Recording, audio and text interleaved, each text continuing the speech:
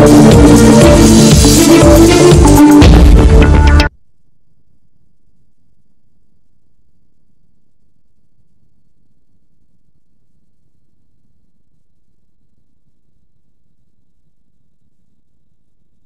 again, good afternoon. Here are some business news updates at midday. About $1.8 billion from the Cocoa loan syndication is expected to hit the Bank of Ghana's account in the first week of October.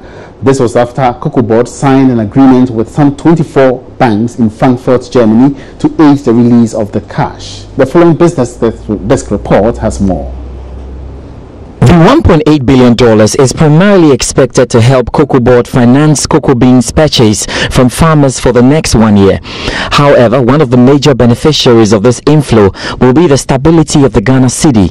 This is because the inflows will increase Bank of Ghana's international reserves, possibly to $6.7 billion in the first week of October. One should also not forget about the inflows from the Eurobond donors and the IMF. All these will hit the central bank's account within the next 2 months. This could convince importers, banks and businesses that the central bank is in a good position to support the market with the needed dollars to meet the country's import needs. This could prevent a situation where people demand dollars to protect their investments when they don't actually need it. This morning, a dollar is likely to be sold to you as 3 Ghana cedis, 96 pesos. Meanwhile, Deputy Chief Executive Officer of Cocobod, Dr. Francis Kofi Opong, says they are committed to using the inflows to ensure that cocoa production target of 900,000 metric tons next crop season is achieved.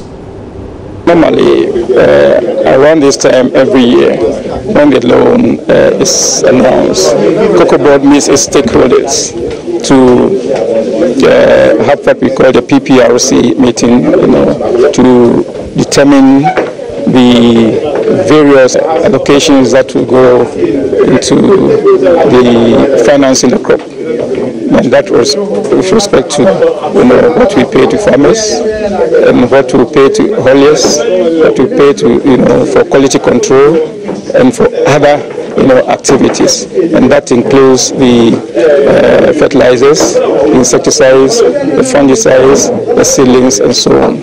So that will be determined at that meeting. We made to ensure that the targets that we set ourselves, the 850 to 900, that's what we're saying for 16-17, 850 to 900, so that we could support our farmers to produce that. So long as we also have the blessings of the rains coming at the right time in the right quantities.